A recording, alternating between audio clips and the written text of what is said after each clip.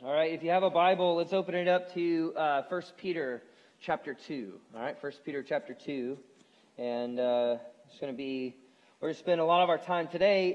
For me, is an exciting day. We're going to start today what is a 6-week vision series on the vision of Lake Springs Church and what Lake Springs Church is all about. And there's going to be a few things that some of you have heard before. If you're new, you may have never heard any of this before. But I hope for everybody in the room, there's going to be some really cool new things that are introduced in this series as we kind of move throughout. Back in the fall, I kind of set out on this desire that I had to craft basically statements of vision for what I wanted our church to look like and be like, and what I want our church to be in moving forward. And so there are 6 statements that essentially make up those statements that I kind of have written down and outlined, and we shared those with the elders, and then shared those with the staff, and have kind of been planning to do this series since then, because we just want to make sure that everybody here knows what it is that we are shooting for, and what we're striving for, and what we want, and what we feel like God is leading us to, and what God is calling us to. And here's the reality is that we are a new church, whether you realize that or not. We're a Campus and Point church for 3 years, and now our Lake Springs church, we've been Lake Springs almost for a whole year. May 1st will be 1 year, and so almost a whole year is Lake Springs church in the books, which is kind of crazy to think about. But through that process, we were kind of thrust into being an independent church without really having a whole lot of clarity on what that was going to mean and what that was going to look like for the future. And so it has taken us some time to kind of figure out some of this stuff. And so we had a vision statement, but no one knows what it is, and no one can remember it or say it. So it's like, well, I don't know. Maybe we should rethink that. And so the first thing we're going to do today is we're going to actually introduce a new vision statement of our church to you guys. And most people, if you were to ask, you would ask, well, most people would say, what's the vision of Lake Springs Church? And a lot of people would say, to be with Jesus, become like Jesus, and do what Jesus did. That's the vision. But that's the mission. That's the mission of the church, and that's the mission statement of our church. And you might be going, well, what's the difference between a mission statement and a vision statement? Well, a mission statement is what you're doing in the here and now to accomplish the vision, a future reality of what is to come. A mission statement is about what you do, and a vision statement is about who you are. Does that make sense? And so what we're talking about who do we want to be? Generations from now, decades from now, who do we want to be? What do we want our church to be? And so our vision statement is this: to be a holy people in Holly Springs. Now, I know that sounds incredible, right? I know you're thinking, man, that's the trendiest thing I've ever seen. So edgy, Derek. You're like the edgiest pastor, you and your white shoes. And I know it's super edgy. No, it's not, right? It's just this, it's a very kind of simple thing. But it has a deep purpose and a deep meaning. And I want us to know that this is really what we're hoping for. I want everyone who comes to church to know, like, above all else, what we want to be is we want to be a holy people in Holly Springs. Recently, during our Joshua series, I talked a little bit about what it means to be holy, which just simply is to be set apart for God's purpose. That's what it means to be holy. Set apart for God's purpose. I use this analogy between fine china and regular old silverware. You may remember me talking about this. Basically saying that things are set apart a lot of times in Scripture. There are like holy things that are in the temple, and we think about holiness as a moral descriptor. Like, if you're a good person, you're a holy person. If you're a bad person, you're an unholy person, and those kinds of things. But really, holiness is not about morality, so to speak, as much as it is about being set apart for a specific purpose. And you guys all have probably experienced fine china, right? You know what fine china is used for. It's used for the big dinner parties, the special nights, all of that kind kind of stuff. It's not the Tuesday night taco, just regular old silverware you give to your kids, right? It's the special stuff. And the idea is that it's set apart for something specific. It's set apart for something special. And so what we want is we want to be set apart for God's purpose, for His will, for His desire, for His design to be done here in Holly Springs as it is in heaven. That's what we want. But in order to do that, some of us are going to have to shift the way that we feel and think in our heads and feel in our hearts. Because the reality is that oftentimes in our American individualistic, fast-paced, fast food, Burger King, you can have it your way culture, the way we think about the church is we think about the church in the same way. And we think the church and we think God, what they are here to do is to cater to us and meet our sensibilities and do for us what we want them to do for us. In other words, we think the church and God are here to bend at our will instead of us being here to bend at His will. Does that make sense? And so this is going to require some shift and some change because honestly, in our world, if you don't like the music at a church, you just go somewhere else. Because there's a church that has the music that you like. And if you don't like the children's ministry or it's not doing everything for you that you want it to do, you just go somewhere else because that's just there's another church down the corner that will. They'll meet my needs and do what I want it to do. It'll bend to my will and my desire. Or, maybe you get mad at somebody because if you didn't know this, the church is a people. And so you actually engage with other people. And sometimes those people are annoying. And they upset you and they hurt your feelings. And it's one of those things that we have to be okay that when we get into spats, as we would call them, they might be fights in the real world, but we call them spats because we're the church. When we get into spats, we work through that together. We don't just up and leave, right? That's the deal, right? And so the idea is that, man, but when we turn the church into something that's there to meet our needs or to meet our will or to live in our own desires, what we do is we turn it into a catering service where we just get all of our favorites. And we just get to pick and choose. And that's not what the church is meant for. The church is meant to be a holy people, set apart for God's purpose. And we're set apart here in Holly Springs. And so I don't think there's anything wrong with you needing something from the church or even consuming something that the church has to offer that's really, really good. Hopefully, there are lots of good things that you take in and really help you and encourage you. But if you never move from the seat of being a consumer, probably you will not. You will more than likely fail to become the holy person, the set apart for God's purpose person that you're ultimately meant to be. And our church will fail to be the set apart community that we are meant to be. And so I want to just take us to 1 Peter chapter 2 to kind of unpack this a little bit and help us kind of get a vision for this and what this looks like. In 1 Peter chapter 2, starting in verse 4, Peter writes this. He says, as you come to Him, the living stone. Notice that word stone is capitalized. That means Jesus is the living stone. So he's talking about Jesus. Rejected by humans, but chosen by God and precious to Him. You also, like living stones, are being built into a spiritual house and to be a holy priesthood. All right, so catch the language that he's using. He says you're going to be a spiritual house. That's the church. The church is being built around a living stone, which is Christ. We are the living stones being built on Christ. And so we, the church, become this holy priesthood. We are set apart to do what God has called us to do. That's what the church is supposed to be. We offer sacrifices. We worship acceptable to God through Jesus Christ. Jesus Christ makes it possible for us to worship God. Without Jesus, we couldn't come into the presence of God and worship Him. But because of Jesus, we can. And then Peter quotes a prophet where he says, see, I lay a stone in Zion, a chosen and precious cornerstone, and the one who trusts in Him will never be put to shame. He's saying you trust in the cornerstone, which is Christ, and you become a part of this holy people.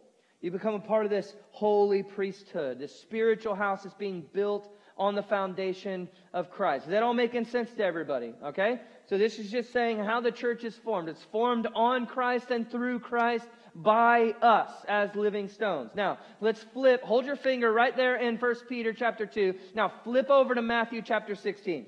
All right? Flip over to Matthew chapter 16, where Jesus is encountering his disciples. He's communicating with his disciples, and he actually has an encounter with Peter, who we were just reading. He says this. He asks them a question. He says, "Who do people say the Son of Man is?"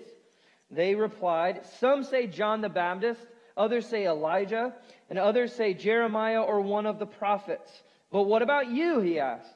"Who do you say I am?" Simon Peter answered, "You are the Messiah, the Son of the living God." Jesus replied, "Blessed are you, Simon, son of Jonah. For this was not revealed to you by flesh and blood, but by my Father in heaven. And I tell you that you are Peter, and on this rock I will build my church, and the gates of Hades will not overcome it. I will give you the keys to the kingdom of heaven, and whatever you bind on earth will be bound in heaven, and whatever you loose on earth will be loosed in heaven." So he asked this question of his disciples. He says, "Who do people say I am?" They say, "Well, you're a great prophet. That's what they tell me. That's what they say you are." And he goes, "Okay, well, who do you say I am?" And Peter, as Peter always does, because Peter's the bold one. If you haven't read the Bible enough to figure this out, Peter's the one that always says something when he's not supposed to. Right after this in Matthew 16, he's going to say something to Jesus, and Jesus is going to be like, "Get behind me, Satan." Okay? So Peter's the guy that's going to speak up. He speaks up and he says, You're the Christ. You're the Messiah, the Son of the living God."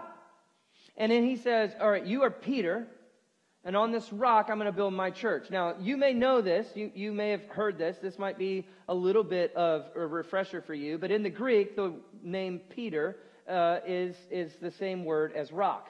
And but it means little rock. It means pebble. That's what it means.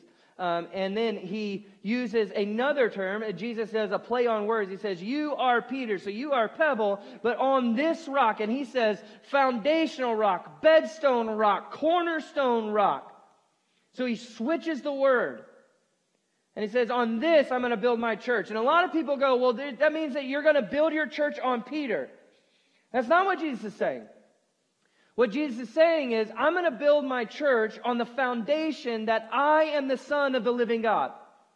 The foundation of the church, the cornerstone of the church, is the declaration that came out of Peter's mouth that you are the Messiah, the Son of the living God. And on that, I'm going to build my church. And as long as the church is built on that, the gates of hell can't prevail over it.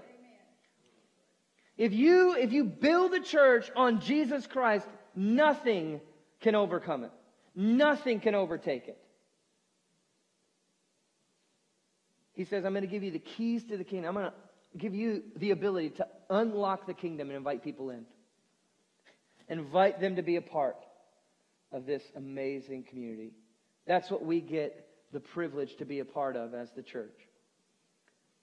And you might say, "Well, isn't the church in America dying, Derek?" Yeah.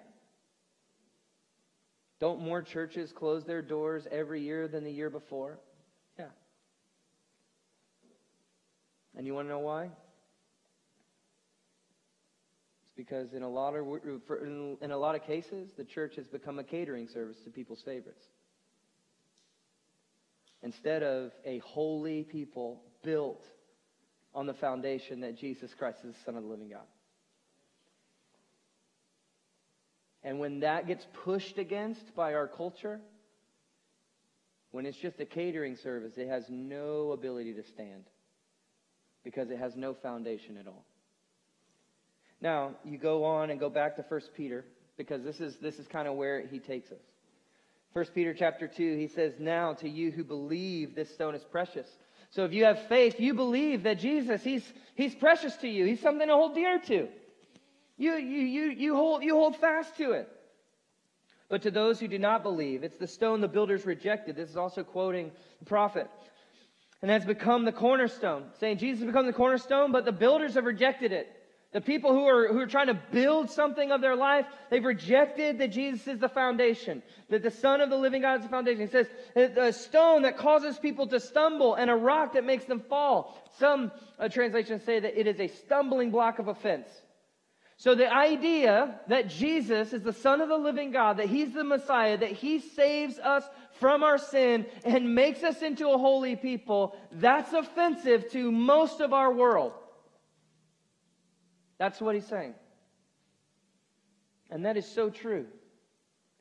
Our world is not just post-Christian. It is anti-Christian. They don't mind churches existing. They don't mind Christians existing as long as the way of Jesus is not seen as the only way. Right? But that's not holiness. To be set apart for God's purpose is to live in the midst of that place and to be different and to not waver. To not shift or move just because culture doesn't agree. He says they stumble and they disobey the message, which is also what they were destined for. But you are a chosen people. You, church, you're a chosen people. You're a royal priesthood, a holy nation, God's special possession. He's taken you as His own, that you have a special purpose. That you may declare the praises of Him who called you out of darkness and into marvelous light. That's the purpose of the church. If you're wondering, what does it mean to do the will of God? To do the will of God is by Jesus Christ and through Jesus Christ to declare that Jesus Christ is the only one who brings you out of darkness and into wonderful light. That's the message. That's the hope that we have. And that's what we declare in a world that says, well, no, this will bring you out of darkness. Just come on, try this. No, Jesus brings us out of darkness. But that's offensive. But he's the one that does it. He's the only way. He's the way, the truth, the life. No one comes to the Father except through Him. No man can be saved under heaven except through the name of Jesus. He's brought us out of darkness and into marvelous light. Nothing else can. Nothing else will. To be a holy people. That's the vision. To be set apart where Jesus is at the center. He's the cornerstone.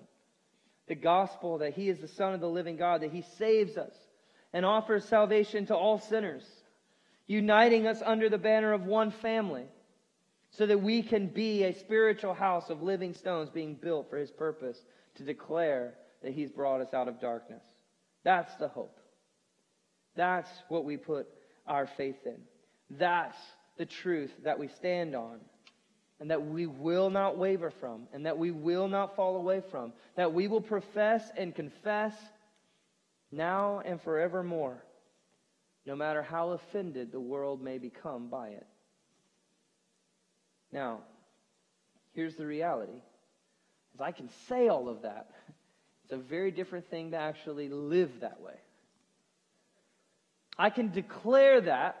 It's a very different thing to, in the face of opposing spiritual and cultural forces, to stand up and say, no. The way of Jesus is the only way.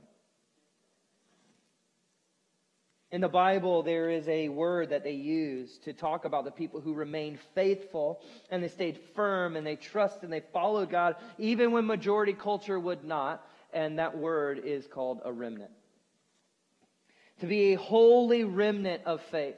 To be a small segment, a remnant is a small segment of a population.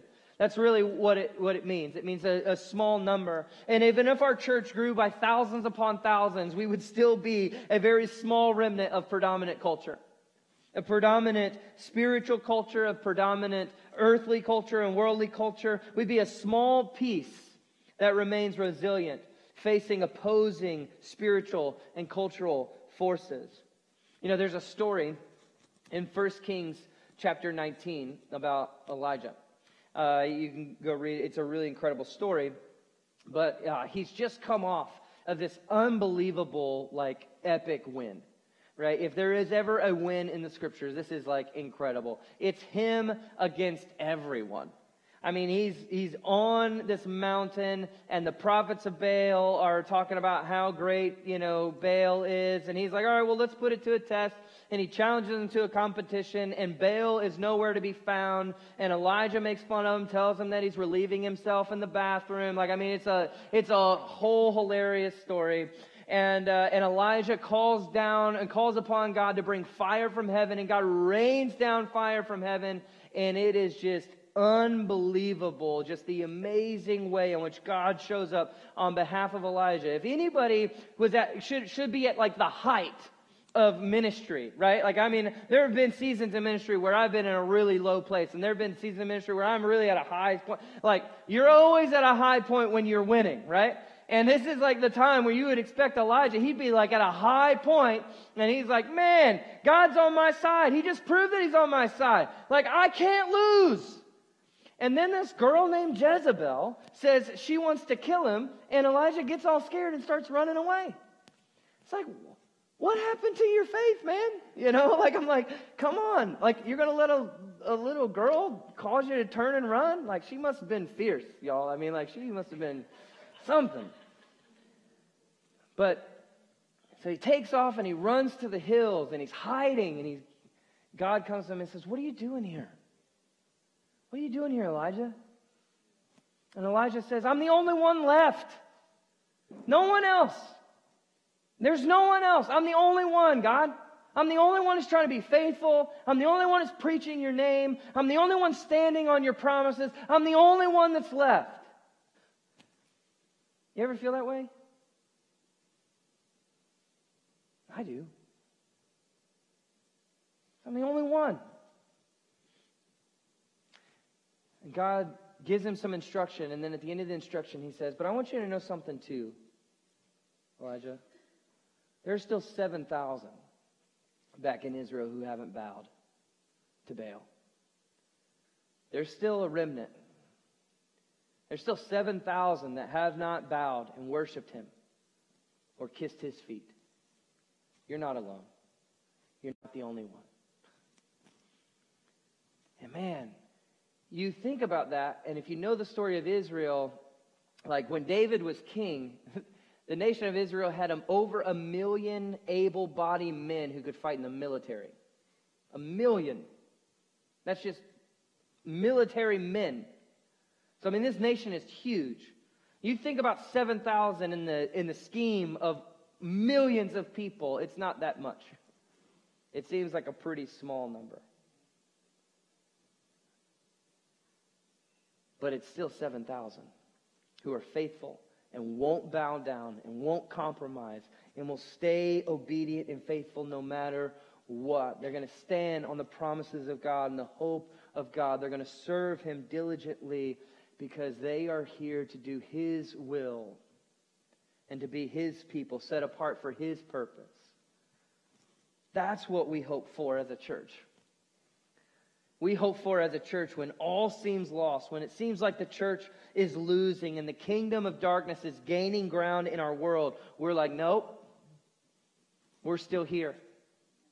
We're still faithful. We're unshakable. We're unmovable. And our prayer is, as long as there is life here on earth, there will be a holy remnant of people right here in Holly Springs. That's our prayer. That's what we want the vision of our church to be. But it starts with us. We're at the very beginning of it. And our hope is that as long, like generations from now, there is still a remnant of holy people right here in Holly Springs. That's our hope. But do you want to know the thing that's most tangible, the most tangible thing that's going to actually allow us to accomplish this vision, to help us become these people? And you're going to say, well, Derek, I know you. You're going to say spiritual disciplines. Right? You're going to say the practices of Jesus. And that'll help. But it's not what I'm going to say. Because all of those things are a means to an end. But the most tangible thing that will allow us to accomplish this vision of being this holy people, set apart for God's purpose here in Holly Springs, the most tangible thing is the presence of God. It's the presence of God. If you go back and you look at the story of the presence of God throughout the scriptures and just its impact and its importance, there's nothing that sets people apart more than the presence of God. You go to the garden and Adam and Eve are there. And then they make a mistake and they sin, and they fall short. And what's the punishment? What's the result of their sin?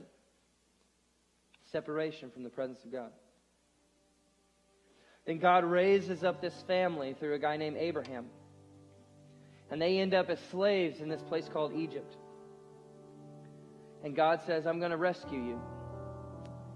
I'm going to come and bring you out. And so God brings His presence on Egypt in a way in which causes Pharaoh to actually let them go. And then they go, and God provides for them and takes care of them the whole way. His presence is with them. By cloud by day, fire by night. They build a tabernacle for His presence. They have the Ark of the Covenant that goes with them in battle and through battle. And the presence of God is with them. And God is on the move, and the people are growing, and everybody is shaking, and they're melting with fear because of the presence of God. Because the presence of God is doing it all. And then there comes this time in Israel's history, after David is gone, and after Solomon is gone, and all the kings, and they start to turn. And they start to worship other gods. This is the time when Elijah shows up. This is the time when the prophets show up. And they've turned, and they've basically said, we don't want to have anything to do with the presence of God. They've quit going to the temple. They've quit worshiping Yahweh. They said, we don't need you anymore, God. We just want what we want. Just let us live how we want to live. Let us do what we want to do. The prophet Ezekiel, in Ezekiel chapter 10, he has this vision. And it's a vision of this presence of God leaving the temple. And God has left the building. And so often we've made the presence of God about a building. And what God has always said, and what God has always shown us in the Scriptures, is that the presence of God has never been about a building. This building is just brick and mortar. It's just wood. It's just a place for the saints to gather. There's nothing special about this building. It's about the people. And so, in John chapter 1, what we find out is even though the presence of God has left the building and no one really wants to have anything to do with the presence of God, God sends His presence to earth. And the Word becomes flesh and dwells among us in Jesus. That word dwells among us means tabernacled with us. Like came to be with us.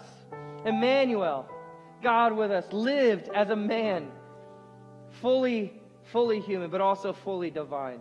And He goes to the cross. And when He dies, He separates the veil and the curtain that separated God from man and kept us from entering in and kept us from His presence for so long. He ripped it in two and said, access is yours. You have presence of God again. And then He sends the Holy Spirit on the church in Acts chapter 2, and the church has now become the temple of the Holy Spirit and the temple of God. It is about a people. It's never about a building. The presence of God is what makes these people holy.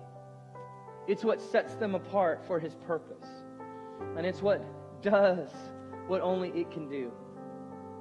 And so you may be saying, Derek, why are you always telling us to go be with Jesus? I tell you to go be with Jesus because it's the presence of God, and the presence of God is what's going to make us a holy people in Holly Springs. Us being with Him and Him being with us, and that being our full desire and hope to be with Him and Him be with us, the presence of God will make us a holy people in Holly Springs above anything else. And so, church, I just want to invite you on this journey. We're going to talk over the next 6 weeks about these other statements of vision, but that's the hope. Is that through these other 5 things we're going to talk about over the next 5 weeks, we're going to talk about missions. I'm super excited about this. We're going to talk about how God is using this church to serve people in like our local community and also in other places of the world. It's going to be awesome. I can't wait to share those things that you've never probably heard before. I'm super excited to just share our vision for leadership and what leadership looks like here at our church and who we are trying to bring to be a part of this church that we can raise them up and send them out for the kingdom. Like we're going to share all these kinds of things. We want you to keep coming back and come on this journey with us. But we won't accomplish any of it if we don't have the presence of God. If the Spirit isn't with us. And if God isn't in it. And if it isn't built on Jesus being the center cornerstone of it all. So, I want to just encourage you to come, walk with us on this journey, and be a part of this people set apart for God's purpose here in our community, in our city. For His glory. Not for ours, but for His glory. Let's pray. God, thank you for just the chance we have to be here today and to worship you. You truly are a holy God. And so, God, we choose and we desire above all things to be a holy people. Because we want to represent you well. We want to show the world your likeness, your set apartness. So God, set us apart for your glory, for your will, for your desire. We pray this in Jesus' name. Amen. I'm going to invite you guys to make your way to the tables around the room. There are a couple in the front and in the back. This is where we take communion. And we remember that Jesus allowed His body to be broken, His blood to be shed, so that we could even come to Him in this time. So we could come into His presence and we could be with Him. So I would encourage you to take the cup, take the bread, take the cup, and just spend a moment being with Him. Because that's what you're given access to by His broken body and shed blood. You're given access to Him. He became your intercessor. You don't need me to intercess on your behalf. I'm happy to, but you don't need me to. Jesus did that. Jesus did that. You can go be with Him right now. So just want to invite you to stand and move and respond, take communion whenever you feel led.